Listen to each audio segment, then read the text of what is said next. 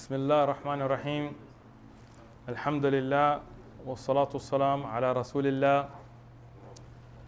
I was traveling recently. I was in Virginia, and on my way back I read a book by Ibn al-Qayyim. It's called عدة الصابرين, and it had some very beautiful things about sabr and things, but also about ghafla and shahwa and things like this.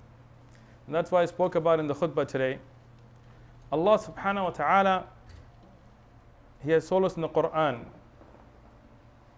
بعد أعوذ بالله من الشيطان الرجيم بسم الله الرحمن الرحيم ولقد ذرأنا لجهنم كثيرا من الجن والإنس. Verily, we have designated for the hellfire, Jahannam, kathir, a lot, min al-jinn, from the jinn and ins.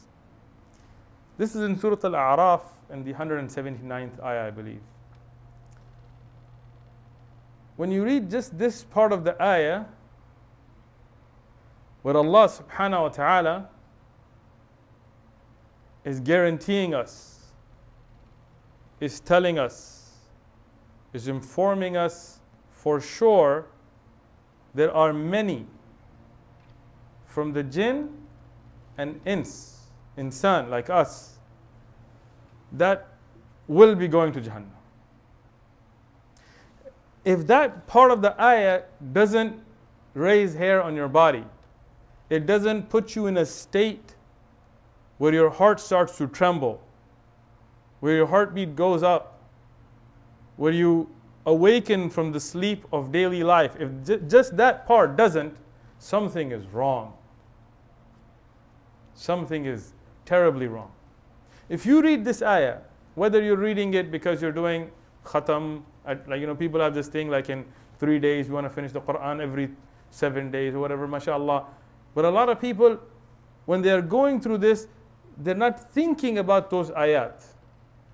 If you're going through this ayah and you just kind of cursory read over it and you don't stop and think, wallahi, we need to go back to the Quran tadabburan. When I read this, I wasn't prepared for it, and it took me. So I wanted to see who are these people. And Allah subhanahu wa ta'ala in this ayah explains their sifat. Who are they? فقال سبحانه وتعالى لهم قلوب, they have hearts. طيب لا يفقهون بها. لهم قلوب, that they have hearts. Allah subhanahu wa ta'ala didn't say لهم دموغ or dimagh. Dimagh being singular, دموغ being jam'a. Allah subhanahu wa ta'ala didn't say they have brains, but Allah subhanahu wa ta'ala said they have hearts, but they don't understand with them. It's interesting. We think today, like when we study anatomy and biology, and we think with our brain, and that's true. We do. Senses, eyes, ears, send messages to the brain makes decisions, sends messages back to the different nerves and muscles to react. But that's not what's being discussed here. Even a kafir, even a mushrik, even a mubtadi', even a person who's going to go to Jahannam will have that senses and that ability. But what does Allah subhanahu wa ta'ala say? That they have hearts, but they don't comprehend with them. Because there is a decision making in the brain and there is a decision making in the heart. One is a very physical, you can test it in an anatomy course, lab, whatever. And one is a very spiritual thing. Islamically, when you go to the Quran, you will find very few references to the decisions of the dimagh, of the brain. But you will repeatedly find about the qulub, the hearts. Here Allah subhanahu wa ta'ala says about them that they have hearts, but they don't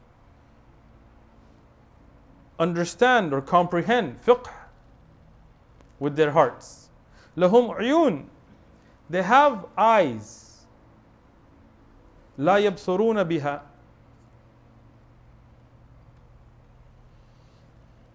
they have eyes, but they don't see with them. Tayyib, if you look at a kafir, does he not see? Like, if there is a door, does he not see a door? Of course he sees a door. If the sun is rising, does he not see the sunrise? Yes, he sees the sunrise. But what does he not see? Is the greatness of Allah subhanahu wa ta'ala in that sunrise. When you see a child that is born, a kafir sees it as well. But what does he not see is the miracle of birth. And who is the one subhanahu wa ta'ala that designed that child, that ordered that birth, that made that system. When the kafir sees the miracle of the adaptation of creation to their environment. I'll give you an example. Allah subhanahu wa ta'ala gives the example of a mosquito. But those of you who have studied in colleges and things, universities or whatever, about the mosquito. The mosquito comes and sits, but it has special fibers, whatever, on its feet that you don't feel it. Otherwise, like if some other bug crawls on you, you feel it immediately, it's dead. So it sits, but it sits with such technology that you don't feel it. Then the female mosquito needs your blood, right? For fertilization, give nutrition to its egg. So what does it do? The mosquito, it injects first, not its injecting tube thingy, no. First, it numbs it. It injects a spray, a liquid, and correct me from the brothers who know more than me on this, to numb temporarily the area where it's going to inject you. So when it stings you and takes out the blood, it doesn't actually, you don't feel it at that time. Otherwise, right when it bit you or stung you, you would feel it, immediately you would kill it. No, it takes that blood.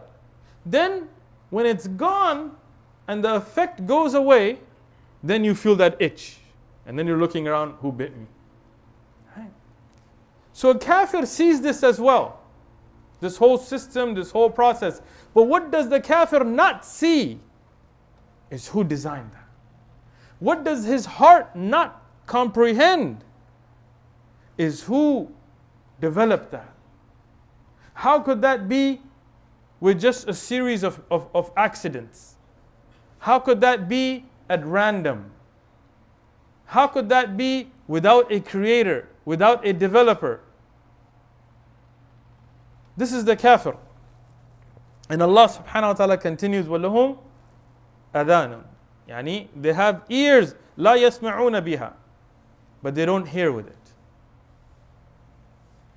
In this dunya, Allah subhanahu wa ta'ala has fulfilled the hujjah on insan for the haqq. Allah subhanahu wa ta'ala sent Adam alayhi salam to this dunya. And if we only had our basic intellect, fitra, intelligence, it would have been enough for us to realize that there is a creator. And there is only one creator. But Allah subhanahu wa ta'ala sent Anbiya, the first messenger, Rasul, after Adam alayhi salam being Nuh alayhi salam. And then continuously, one after the other. All the way when we go into Ibrahim alayhi salam and Yaqub alayhi salam and Ishaq alayhi salam and Yusuf alayhi salam and Musa alayhi salam and Dawud alayhi salam, one after the other. And they spoke to their nations and they showed them miracles. And everybody physically heard them. But only the ones who had that love for guidance in their heart listened to them. Everybody heard them, but only those with that love for guidance, a pure heart, listened to them. Everybody had ears, but who listened? And this continued until the last Prophet Muhammad sallallahu alayhi wasallam. And after that, Allah subhanahu wa ta'ala sent this ummah to take this message all over the world. And everybody today, wallahu a'lam, I don't see anybody on the face of the earth that has not heard of Islam. Even if they may not know Islam well, but they've heard of Islam. But how many people have listened to the message? Allah subhanahu wa ta'ala says about those people, أُولَٰئِكَ كَالْأَنْعَامِ, they are like cattle, بَلْ هُمْ أَضَلُّ. Subhanallah. Allah subhanahu wa ta'ala says that they are like cattle, not even bahaim, but cattle. But worse. They are worse than cattle. But what does Allah subhanahu wa ta'ala say about them? أُولَٰئِكَ هُمُ الْغَافِلُونَ. Verily, they are the ones who are heedless. So ask Allah subhanahu wa ta'ala not to make us from the ghafilun.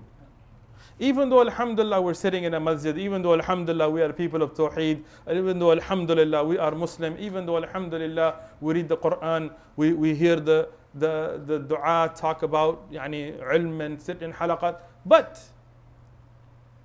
never become complacent with that. What is the opposite of being ghafil? Being a dhakir. The opposite of ghafla is dhikr.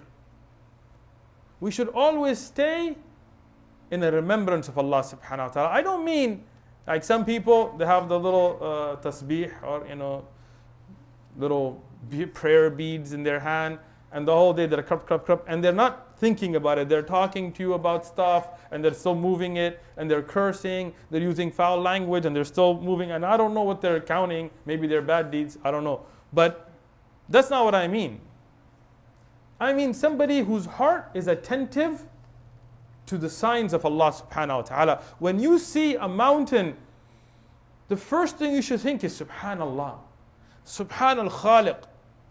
When you see a lake, when you see ice, when you see snow, when your professor in your university or your college tells you something amazing about the human body, the first thing that should come to your mind is the greatness of Allah subhanahu wa ta'ala. This is in being in dhikr of Allah subhanahu wa ta'ala.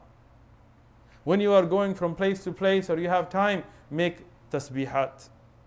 Subhanallah, alhamdulillah, la ilaha illallah akbar. These are well known, subhanallah bihamdihi, subhanallah al-azim. These are well known, their fadail are well known.